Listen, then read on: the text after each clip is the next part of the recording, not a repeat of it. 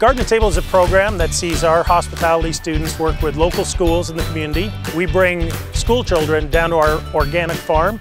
I signed up for the Garden2Table course because I wanted to have the opportunity to do hands-on learning outside of the classroom. Garden2Table provides a great opportunity for students. First of all, hands-on learning, what we call experiential learning, where they're working with school children. Our students lead grade school students through programs that have them planting, harvesting food, and then we actually take what they've harvested over to our kitchens and make a great meal and then sit down and enjoy it together.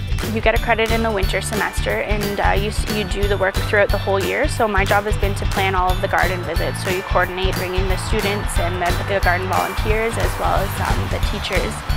You email back and forth with them so that the students can come to the garden and then you run the event.